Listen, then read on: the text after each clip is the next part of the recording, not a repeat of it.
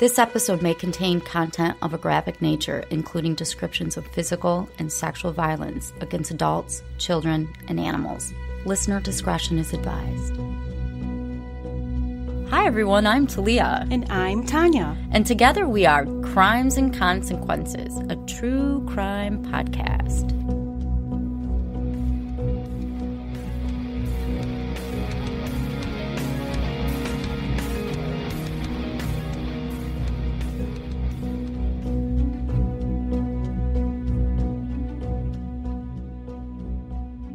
Hi, Tanya. Hi, Talia. Welcome back, everybody, to this week's episode of Crimes and Consequences. How are you? I'm doing okay. How about you? I feel like shit, and you know this. I do know this. But thanks for asking. I have allergies really bad, but nobody cares. Nobody cares. I care. Except you. Before I share this story, I just want to ask anybody that hasn't done so to go ahead and hit the follow or subscribe button. It really helps. And also, this week's promo at the end of our episode is for our true crime podcast, so everybody stick around and listen to that promo. And in addition, one more thing. Usually we do this at the end of our episode, but today I wanted to give shout outs to our Patreon members. Thank you, Kristen W., Gabrielle D., Carrie M., Rob M., Royzen C., Jessica M., Rebecca H., I'm calling her Compton B., and DSC, and Kim C. Thank you, guys. Thank you all so much.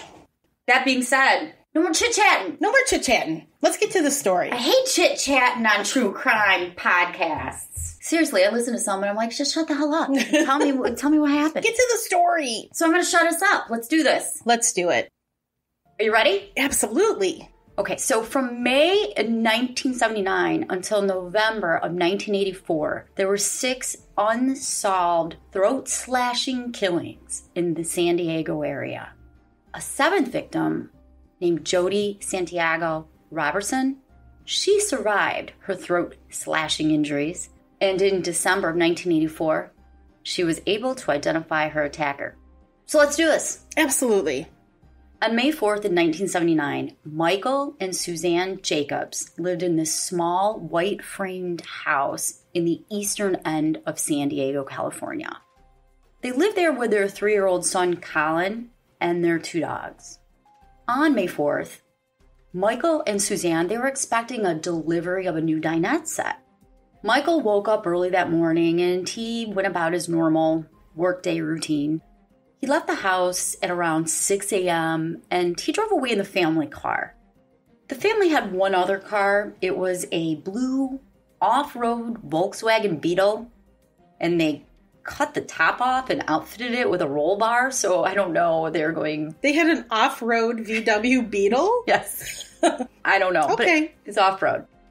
Margaret Harris, now she was the neighbor, and she was also Suzanne's friend. She lived across the street from the Jacobs house.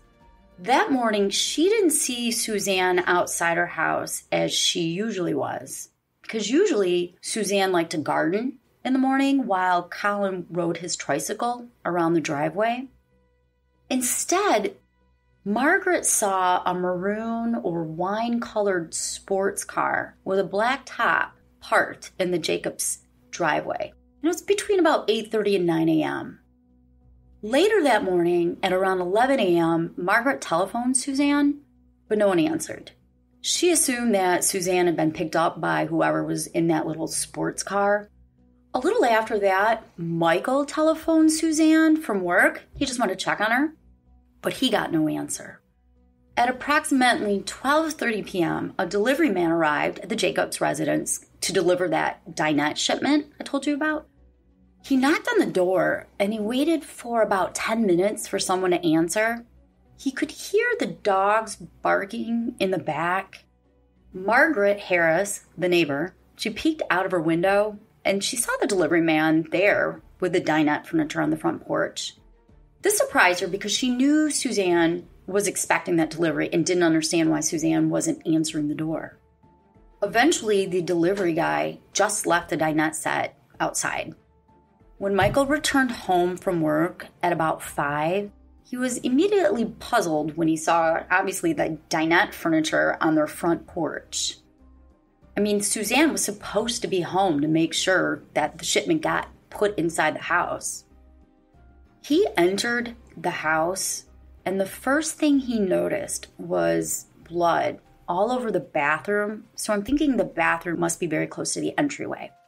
As he backed out of the bathroom, he saw 3-year-old Colin laying dead on the bedroom floor. Oh. Should have warned you that children are involved in this. Michael ran out of the house and went across the street to Margaret and her husband Ed. They happened to be outside. He was described as being in a state of shock. He couldn't talk, and eventually he just collapsed on the ground. The Harrises went in to the Jacobs house to see what was going on. They discovered Colin's body just inside the entrance of the master bedroom, and Suzanne's body was further inside the master bedroom. Margaret Harris then called the police. Emergency units and the San Diego police officers arrived at the Jacobs residence, and they secured the crime scene. There was a significant amount of blood on the bathroom floor, and on the hallway leading to the bedroom. There was blood on the front and inside of the bathtub. On the bathroom rug was this folded, torn scrap of paper. And when they opened it up, the words love insurance were written, along with the number 280-1700. Now, love insurance is actually the name of an insurance firm in San Diego. That's cute. I guess. And the number 280-1700 was the firm's telephone number. The note had a blood stain on it. Child-sized bloody footprints left the bathroom and were all the way to the inside of the master bedroom where Colin's body was found. Colin's throat had been severely slashed. Because the amount of blood found in the bathroom, the child-sized bloody footprints leading from it, and the amount of blood on the front of Colin's clothing, detectives believe Colin's throat had been cut in the bathroom, but he had survived long enough to walk down the hallway where he collapsed on the bedroom floor. Oh, that poor baby. I know, it's so sad. The master bedroom showed signs of a violent struggle. A padded railing had been dislodged from the edge of the waterbed. The bed sheets were out of place and blood-stained. There was a smear of blood on top of the dresser drawers, and some of the items from the dresser had fallen onto the floor. Next to the entrance of the master bedroom, there was a smear of blood on the light switch and also on the door adjacent to it. Suzanne's fully clothed body lay sprawled on the floor between the waterbed and the dressers. In both of her hands, there were several strands of blonde hair. She had bruising across her back near her bra strap, and her shirt had been torn. Suzanne's throat, like Colin's, had been slashed from ear to ear. Because of the sheer volume of blood on the floor of the master bedroom, no one could have walked around the bodies without leaving footprints. I mean, it was just a horrific scene. They found adult-sized bloody footprints with a distinctive vibram sole pattern. Do you know what that is? No. Vibram is a type of work boot, and it's got its own specific sole pattern.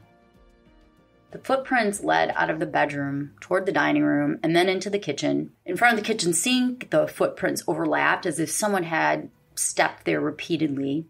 There was blood on the kitchen sink, on the faucet, on the drain trap. There was blood on a washcloth in the sink, in the soap holder, and a green paper towel left on the kitchen counter. Obviously, the assailant had used the sink to wash. And this is going to get graphic because I'm going to talk about the autopsy, but I did cut a lot of the autopsy out. According to the pathologist, Colin's throat had been slashed with at least 2 distinct cuts, and he was basically almost decapitated. Oh, really? He bled to death. He had severe cuts on the tips of his 2 fingers, on his right thumb, on the palm of his left hand, and also on his thumb of his left hand. Suzanne's throat had been slashed at least 6 distinct times, and there was a gaping wound. Again, she was almost decapitated. Like Colin, Suzanne died of blood loss. However, Suzanne had evidence of petechial hemorrhaging, the tiny specks of blood caused by the rupture of the capillary blood vessels. She had that in her left eye. In addition, she died with her tongue clenched between her teeth. So she was strangled, too. Oddly, though, she wasn't raped. But this is where it's really weird. So she hadn't been seen in the morning, right? Her blood alcohol level at death was 0.04%, which would be consistent with her having consumed 2 8-ounce glasses of wine within the hour she died. And friends said that Suzanne didn't ordinarily drink in the morning. In the living room, the television had been left on, and on top of it was a glass of red wine. There was also an ashtray containing a cigarette butt. At the time of her death, Suzanne Jacobs had matches and a Winston brand package of cigarettes in her pant pockets, but the cigarette in the ashtray was Marlboro. Around the television was more bloody footprints with the same vibrant sole pattern. The police were able to get a fingerprint off of the love note, the love insurance note. The only problem is they applied something called nihydrin. That's how they were able to discover it. And no one realized that nihydrin makes a fingerprint fade. And they never bothered to take a picture of it. Are you kidding me? So they made a mistake. But there was once a fingerprint on there. They just never recorded it. They just, never got recorded. So this case went cold. And it's really tragic because it's very violent and odd. A year after the Jacobs murder, in August of 1980, a guy named Shorty Smith from Kentucky, he met a man named John Masengale at an Arizona gas station. According to Shorty Smith, he offered Masengale a ride to a mine in California. They were going to do some work. During the ride, Shorty claims that John Masengale said he was wanted in California for murder, but he didn't take him seriously. On John was a 4.5-inch buck knife. When they got to the California mine, it was closed. So they decided to drive to Los Angeles. And along the way, they picked up a second hitchhiker named Jimmy Nelson. During the drive to Los Angeles, John talked a lot and bragged about cutting off someone's head. Oh. He said, if a woman treats you badly, quote, you just cut their head off and get it over with, end quote. John was described as having a dual personality and that he could shift from being the nicest person to one of the most violent people in the world. When John, Shorty, and Jimmy arrived to Los Angeles, they went to a gay bar in Hollywood. Although John was this handsome, flashy dresser who portrayed himself as a ladies' man, he was actually turning tricks for money in the gay bar. And then when he got back after doing whatever he did outside of the bar, he would share the money with his friends. Apparently, he enjoyed ingesting window pane LSD. Do you know what that is? Do I look like I know what that is? I don't know what that is either. Well, but it's a type of LSD, right? I guess. And again, he started bragging about murdering a woman and also her son. He said that he met a woman named Sue Ann, and then another time he called her Ann, in San Diego, and he went to her house. He explained that they had a couple drinks at the home, and they were sitting in the living room making out, but her little boy interrupted them. He said he needed to go to the bathroom. When the boy refused to go to the bathroom by himself, apparently John said that the mom got up to help, and that really pissed him off. And he grabbed the bitch by the hair, worked on slicing her throat, and then worked on the little boy so he'd never have to go to the bathroom again. That's what he told his friends. The next day, John decided to stay in Los Angeles while his friends, Jimmy and Shorty, moved on. John gave Jimmy some of his clothes, a pair of boots, and some other items, including a striped brown and white silk shirt that appeared to have blood on it. Soon after Jimmy left Los Angeles, he became a suspect in Texas for murder. He was arrested, And he started squealing on all these murders he knew about. Wow, he knows a lot of murders? Apparently. He told the authorities about the Jacobs killings. He told them he knew a man named Johnny. He confessed to knife slashing the throats of a woman and her child in San Diego. And he also told them about a blue Volkswagen Bug being at the Jacobs house. Jimmy told them, hey, I've got some of the clothes that John gave me still. They're at my house. And the police went to his house and they did retrieve some of the clothing. And they sent that off to San Diego police to help figure out and solve the Jacobs case. That's according to the Texas authorities, because he was helping authorities in Texas and Alabama, actually. When the San Diego police opened the package, there was no bloody shirt. So no one knows what happened to this quote-unquote bloody shirt. Years went by, and the police could not find John Massengale. During this time, similar murders occurred in the San Diego area. There were 5 more attacks that resulted in 4 more murders. But one, as I told you in the beginning, survived. The uniqueness of the throat wounds of the victims was really evident to the police.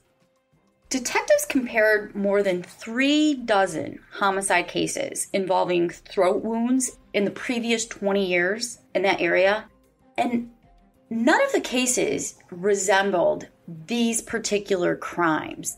The slashing of the throat was so unique that detectives realized that these 5 attacks had to be committed by the same people, and they had to be related to the Jacobs death. And I'm going to get into these attacks in a minute. But I want to let you know they found John Massengale in March of 1984 in Kentucky. He was well known to local authorities as being a liar and like a petty thief.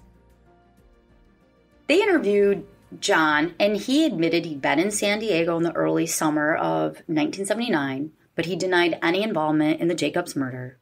At first. That is, at first. During a second interview, John changed his story and confessed. He said he met Sue Ann in a bar, but he couldn't remember how he got to her house. He told the police that he recalled sitting on her couch, he pinched her leg, but she smacked him in the face, and then he just went crazy because he was high on LSD. He got up off the couch, and she told him to get out, get the fuck out of my house. The little boy yelled out, "Don't hit my mommy," and he remembered cutting both of them with a knife that he had holstered on his belt. He remembered cutting Colin in the bathroom and washing up in the kitchen sink and even the dogs barking. After he killed them, he went to the Salvation Army Mission, which is like a homeless shelter, and he spent a few nights there. They gave him some new clothes, and he claims he buried the knife in a Mexican desert. He also said that he did give Jimmy some of his clothes. John said he was really sorry, that he'd never killed anyone before, and he would never hurt a child, but the LSD made him nervous and, quote, plumb out of his mind. So don't take LSD. The following day, he was arrested and transported to San Diego, where he remained in jail through December of 1984, awaiting trial for the Jacobs death. Just give you a little bit of background on John. Not going to go into a lot, but there's a point to it. John grew up in the Appalachian Mountains of Kentucky. He could not read and he could not spell. He was illiterate. He worked as a painter and a coal miner, but he spent most of his time as a drifter and, quote, day laborer. And as I said, he would stay at Salvation Army missions around the United States and just kind of traveled around. He was described as a transient, but he liked to dress really nice. While he was awaiting trial for the Jacobs murder, the police continued to investigate the unsolved murders that had occurred since the Jacob killings. They were expecting to be able to connect them all to John. But as you will soon see, that didn't happen. Really? Things aren't always what they seem. I'm going to take a quick break, okay?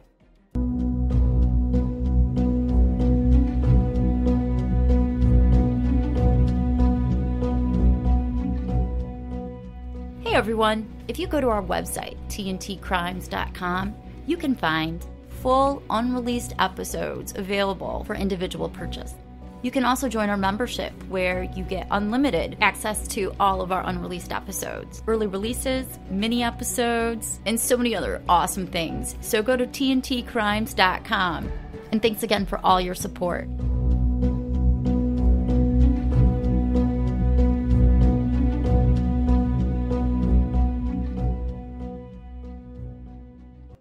So we're back, and I'm going to tell you about the other killings. 2 years after the Jacobs death, in 1981, Annette Goff owned a house in Spring Valley near San Diego with her boyfriend William Green. The relationship between Annette and William had deteriorated, creating this huge amount of animosity between them. Annette had actually obtained a restraining order against William that kept him out of the house, and she filed a civil suit against him in a property dispute. Due to their estrangement, Annette decided to sell the house, and she hired her friend Gail Garcia, who was a real estate agent, to sell the house. On December 8th, in 1981, Gail went to the home. She was there sometime between 4 and 6 because she had a prospective client that wanted to see the house after she placed an ad listing for a property to rent to own. Now, William, he still had a key to the house, and he wanted to show the property to his friend that evening, but Annette refused to let him. Over several phone calls, Annette and William argued about allowing William's friend to see the property, and Annette eventually hung up on William. She called Gail at 5:35 to let her know that she would be over at the house in about 20 minutes and that William might be coming over too. Annette got to the house at 6:05, and she went there with her brother Chris. When they got there, the front door was open and the phone was ringing as they entered the house. When Chris answered the phone, it was William on the other line, and he asked if Gail, the realtor, was still there. Annette took the phone, and Chris began walking around the house looking for Gail. He discovered Gail's body lying on the floor of a dark bedroom. When investigators arrived, they found Gail's body on top of a vacuum cleaner tube. You know, the suction hose? Yes, thank you. A broken fingernail of Gail's was found in the hallway just outside the bedroom. And all of the blood was actually just under Gail's body or right by her body. Her pants had 2 parallel smears running down them that were from a bloody knife blade being wiped. An autopsy was done on Gail the next day. Her body had a large, gaping wound extending from the angle of the jaw on the left side. That's what the court paper said. All the way across her neck to the angle of the jaw on the right side. Whatever that means exactly. She, too, was almost decapitated and ultimately bled to death. There were small, fine, petechial hemorrhages found in both of her eyes, very similar to Suzanne's, and she had been choked, but she died from bleeding. So that crime went unsolved. 3 years after Gail's murder, 34-year-old Jody Robertson, she came down from Seattle, Washington to visit her brother in San Diego. First night she was there, she went out with her brother to a bar, but she met a lovely man. His name was Neil. She decided to go home with Neil, and later the next morning, you get what I'm saying, she came back to her brother's house. Later that night, she decided to go to a club alone. I guess she liked to have a good time. Good for her. I have never been to a club alone, but that's okay. I know, it's kind of scary out there. That's the point. It's kind of scary.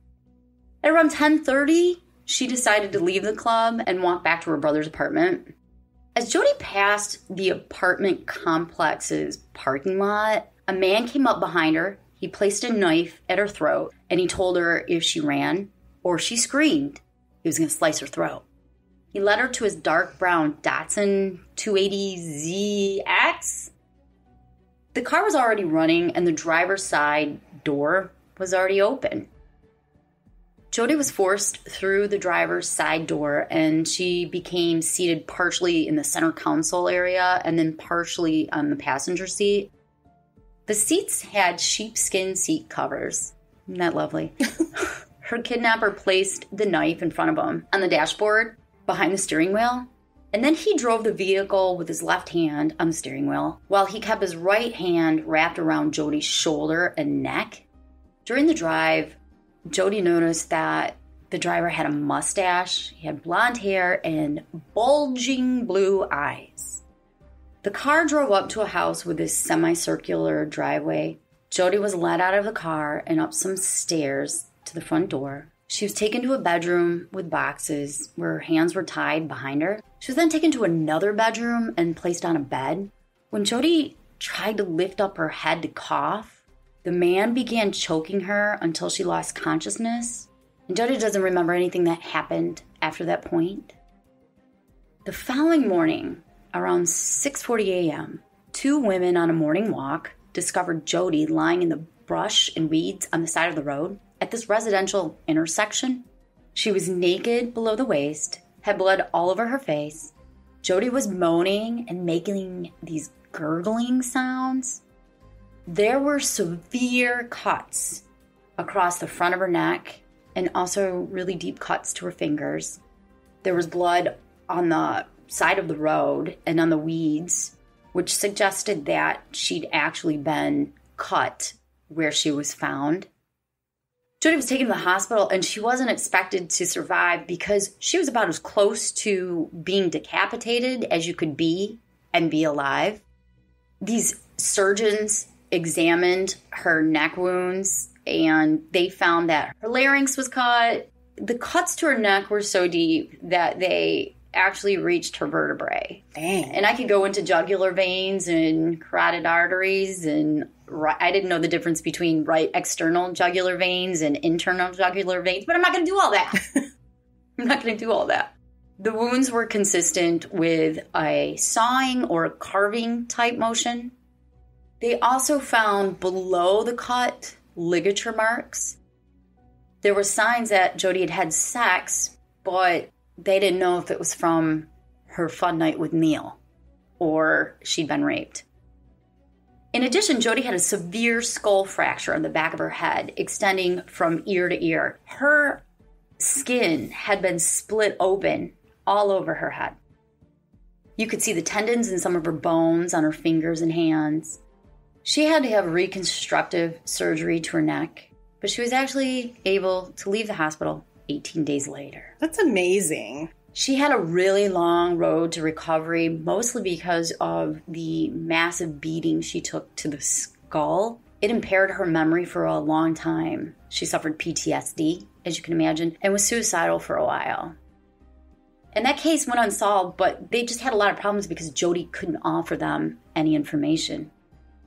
Now, 4 months after the attack on Jody, another attack occurred. In October of 1984, Rhonda Strang was 24 years old. She was married to a guy named Robert Strang, and they had a baby named Jessica. Rhonda also had a 5-year-old daughter named April. Robert is not what you would call a good husband. Oh, no. He used marijuana, cocaine, methamphetamine.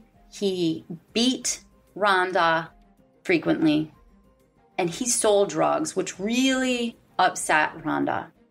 He even sold drugs to her own brother, Richard, and Richard began bringing people over to his house to buy drugs. Richard brought his boss, David Lucas, to his house to buy drugs, and this place was becoming this massive, drug home. All of this freaked Rhonda out. She was so afraid that Robert's drug activity, and in particular one of his suppliers, was going to kill her because they were really shady and really dangerous. Rhonda became very conscious about security at her home and would compulsively keep the doors and windows locked. She always checked to see who was at the door before opening it. She considered divorcing Robert, which was a very good idea. And in contemplation of the divorce, she kept a diary of the drug transactions.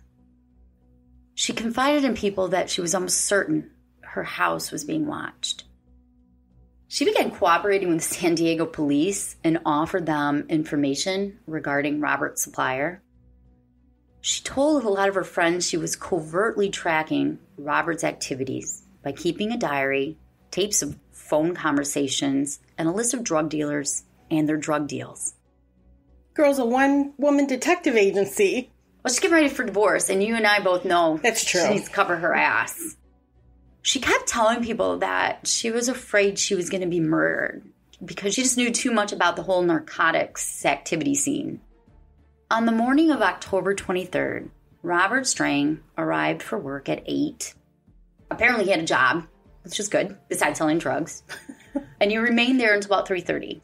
Robert's foreman regularly took special note of Robert's presence at work because Robert had a reputation for sneaking off the job site without permission. Surprise.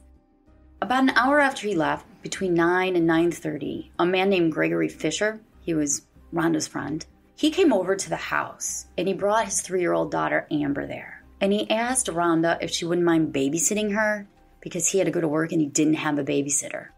And Rhonda said, okay. Later on that day, Rhonda's 5-year-old daughter April came home from kindergarten. She walked by herself. She got home about 1:30, and when she opened the door, she found a horrific scene no 5-year-old should ever see. April ran to the neighbor's home and 911 was called. Firefighters actually came first, and when they got there, they found the murder bodies of Rhonda and 3-year-old Amber. However, baby Jessica was inside her playpen unharmed. When they examined the crime scene, they didn't find any signs of any forced entry. All the doors to the house were locked except the door between the kitchen and the locked garage. Rhonda was laying on her back on the living room floor, and her throat had been cut from ear to ear, and she was almost decapitated. Next to her was little Amber's body, and her throat had been cut, and she had almost been decapitated too. Who could do this to little kids? I was going to say I don't know, but I do. You do. I do. I know, but it takes a special kind of sick. It's so fucked up, Tanya. I'm not going to go into all the details, but I can tell you that Rhonda's neck had at least 5 distinct cutting strokes. And she had been strangled with her gold necklace. Little Amber had defensive wounds, and the tip of her fingers had been cut off from trying to save her life. But what's interesting is that the investigators looked for Rhonda's diary, cassette tapes, and all that drug activity she said she'd written down, and they never found any of it. Really? That's bizarre. It is bizarre. Now, less than a month later, after Amber and Rhonda's murder, on the evening of November 19th, and this is 1984 still, 22-year-old Anne Swink was visiting her boyfriend Gregory near the San Diego State University campus. Anne went to the University of San Diego, by the way. She was a student. She left Gregory's apartment at like 12:30 in the morning, and she mentioned to him before she left that her Dodge Colt was low on gas. That same night, a woman named Gail Graham was working as an employee at a gas station, and she encountered Anne. Anne walked in with a gas can and purchased some gasoline. Gail saw Anne leave the gas station on foot and assumed that she would be walking to her car somewhere on the side of the road that ran out of gas. Soon after that, a man named Richard was driving home, and he was stopped at this traffic light. While he was there, he saw a car parked at the side of a road, and he saw someone bent over at the rear of the car as if they were pouring gasoline in the gas tank. He looked away for just a moment, and when he looked back, he saw another vehicle was parked by the first one. As Richard made his turn, he passed the vehicles, and he noticed the silhouettes of 2 people who appeared to be embracing. It did occur to him briefly that it could be a kidnapping, but he decided it wasn't, and he moved on. The next morning, police got a report about an abandoned Dodge Colt on the side of the road. When they arrived, they found Anne Swink's wallet on the passenger seat. On the driver's side rear corner of the trunk lid were Anne's car keys, her flashlight, and a gas tank cap. The gas tank flap was open, and the gas can was on the ground by it. 5 days after her disappearance, a guy named James McNally was walking in the woods near his home. and he came across Ann's body in a rough, rocky, steep, remote area, and he called the police. Police found Ann laying face down in the mud near the bottom of this rocky hill. She was nude from the waist down, except for her socks. Around her neck was a silver choke chain, like the ones you use for dogs. You know, the leashes? Right. When they rolled her body over, they noticed a huge gaping hole in her throat from where it had been cut. And she, again, like all the others, was almost decapitated. Her clothes were found near her body. Her shirt, bra, and sweater vest had been sliced through the middle. Her pants were just a few feet away, and they were still zipped and buttoned, but they had been sliced along the zipper all the way down the crotch area. Her shoes were scattered further up the hill, and her underwear were found further up the hill too. They could tell as soon as they got there that Ann had been there for days. An autopsy was done on Ann. As I said, she'd almost been decapitated. There were 7, at the minimum, distinct, separate, sawing-type cuts on the left side of her neck that went all the way to the right, and then at least 4 more that started on the right and went to the left, for a total of 11 cuts. In addition, the discoloration and marks on Ann's neck were consistent with a dog chain having been pulled tightly in an upward direction. Ann had an injury to her tongue that suggested she had bitten it while she was being choked with the dog choker. Her body had scrapes primarily on her butt and thighs, as if she'd been dragged across the ground over really rough terrain. Genital swabs were taken, but there was no semen. And if you notice, I haven't really been talking about any rapes, which is unusual for a sicko like this, right? Especially if they have no pants on.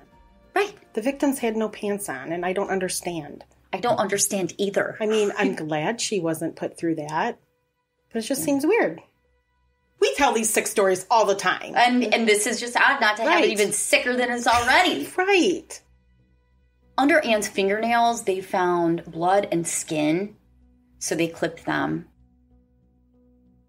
Literally right after Ann's murder, Jody, remember Jody Robertson, she came back to San Diego from Seattle, Washington to help the investigators. Her memory was getting better, and the police really believed that Ann Swank's murder, whoever did that to her, is the one that attacked Jody. Well, that's really brave of her. Yeah, it is. The police did a photo array with images of potential suspects that matched Jody's description, especially men with bulging eyes. And Jody was eventually able to identify her attacker. His name was David Allen Lucas. That same afternoon, the detectives took Jody to David's neighborhood to see if she would recognize his house. And she did. It had a semicircle driveway. She was actually able to also do a sketch for the police of the inside of his house. And when the police went inside David Allen Lucas's house, it matched her sketch. David had owned a Datsun 280ZX, which he sold 3 days after Jody's attack. Police were able to track the car that he sold down, and Jody identified it. And everybody said that he had sheepskin seat covers. So David was arrested, and police began trying to connect him to the other murders, including the Jacob murders, for which John, let's not forget John Massengale, is being tried for, and by the way, facing death. I'm going to tell you just a brief itty-bitty bit about asshole David. David was born in the Philippines. His father was stationed there in the Navy. He was a bedwetter. They're number 1. Ding! Check. His father was abusive. One time, his dad actually forced his sister to eat a salad she'd vomited up. David had a history of drug and alcohol abuse. He was often unemployed and homeless. Sometimes he would stay at the Salvation Army mission, the homeless shelter. Or at some point, he started a carpet cleaning company with his friend Frank. It's pretty scary to think that this guy come in and clean your carpet. He eventually married his longtime girlfriend, Shannon, and they had 2 kids and 2 dogs. Of course, he beat Shannon. Of course. He was arrested for drunk driving, and in fact, he was supposed to do a 2-day sentence for that drunk driving on October 24th, and he didn't show up. And that would be the day after Rhonda and Amber were murdered. He didn't show up. He was busy, Talia. He was busy. In 1973, he was convicted of rape. This victim we'll call Jane. She cleaned the house of a friend of his. He showed up at her house with some of his friends, and they started partying. She was partying with another friend, Alejandrina. So it's Jane, Alejandrina, David, and some of his friends at her house on May 27th, 1973. At around 9 p.m., Jane asked everybody to leave. Alejandrina called her an hour later to make sure that the men had left, because Alejandrina had left, and Jane said, yeah, they're all gone. However, later, David came back and held a knife to her, and he forced her into his car, drove away, and raped her, but then returned her home. She reported the crime and he was convicted, but he must not have done that long because he was out less than 6 years later killing the Jacobs. So I'm not going to go through all the evidence against David because there's so much, there's so many crimes. Let me just tell you, he's a bad dude.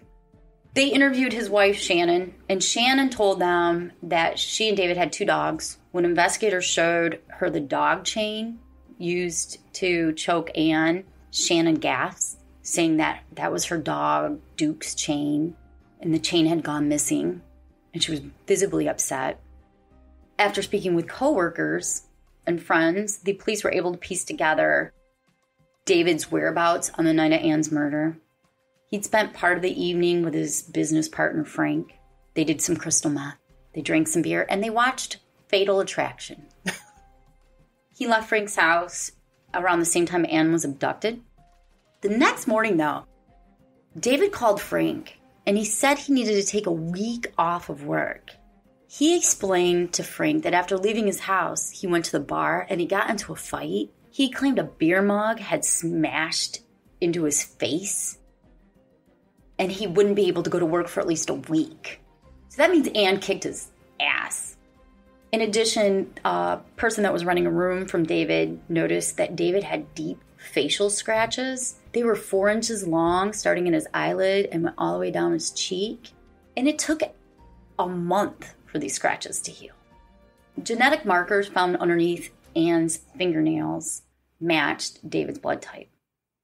So David's now being charged with the abduction and attempted murder of Jody. While he's incarcerated on those charges, he's forced to provide a handwriting sample. This is compared to the handwriting on the love insurance note, and it's found to be a match. So the question is, how the hell does Joe Massengale fit into this picture? He knew all this information, Tanya. I've been wondering. What did I tell you? I mean, remember, he confessed to details. Investigators were able to show that at the time John Massengale was staying at the Salvation Army mission at the time of the Jacobs murder, so was David. They believe that the two were both probably doped up on drugs and that David actually confessed all the details of the murder to John, who, for some stupid reason, went around bragging to people that he's the one that did it. David smoked Marlboro cigarettes, which were found in the ashtray. His mom owned a wine-colored sports car. And it's believed that David probably bumped into Suzanne at a bar at some point because she did like to go to the bar, but she didn't drink in the morning. There's a whole bunch of other little loose ends that connect him, but we'd be here all day. So John didn't do it at all? No. He was just high and heard the story and just decided to act like he did it. Exactly. And then in the interviews with the police, they would reveal some of the information, and then he would pick that up when they were talking and add it to his story. Oh, that's a creepy thing to do. David Allen Lucas goes on trial for all those murders and the kidnappings, but he's not found guilty of all of them. The jury actually acquitted him of the realtor Gail Garcia's murder, they acquitted him. There was a hung jury for Rhonda Strang and Little Amber Fisher. The vote was 11-1 in favor of his guilt, but it has to be unanimous. However, he was found guilty of the Jacobs murder, of Jody's kidnapping and attempted murder, and the murder of Anne Swank, and he was sentenced to death. Which he deserved. Well, that's, up to you and how you feel about the death penalty. Was he put to death? No, he's still alive. He's still there on death row. Of course he is. In San Quentin. Of course he is. San Quentin must just be... I know we've said this before. It must be wild. I just can't imagine. Wild. I can't imagine working there. I can't even say the words without shaking. I can't imagine working there as a correctional officer. No. They must have some fucked up shit to say. That's all I had to say. I can't even imagine. So that is the story of, I think he's the serial killer, right? He counts as a serial killer. Serial killer David Allen Lucas. Well, thanks for that, Talia. You're welcome. And everyone, don't forget to subscribe or follow. Absolutely. On whatever app you're listening to us on now. And don't forget to listen to the promo we have at the end of our music for our true crime podcast. In addition, if you want to get more episodes like this, we have a whole bunch exclusive online only episodes. You can go to our website, tntcrimes.com, or you can become a member and help support us by going to patreon.com/tntcrimes. Also, check out our social media. At Instagram, it's TNT Crimes Podcast. At Facebook, it's TNT Crimes Podcast. Anything else? You've covered it all, Talia. All right. Thank you, everybody. Stay safe. Don't kill each other. Please For real. don't. I mean, seriously, don't. Until next time. Bye. Bye.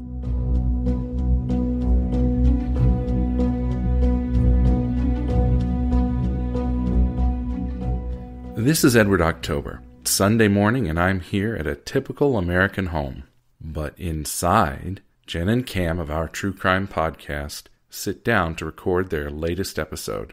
Though Jen and Cam are lifelong friends, they approach true crime with the utmost professionalism. They're focused, So, what do you... highly articulate, Alachua? Is that how you say it? It's right. Alachua, like Joshua, but Alachua. Alachua. You will Alachua onto my... and above all, compassionate. Honestly, I debated if I wanted to do this. And in the end, I decided it was important to honor this baby's short life. Every day, more folks wake up hungry for a true crime podcast.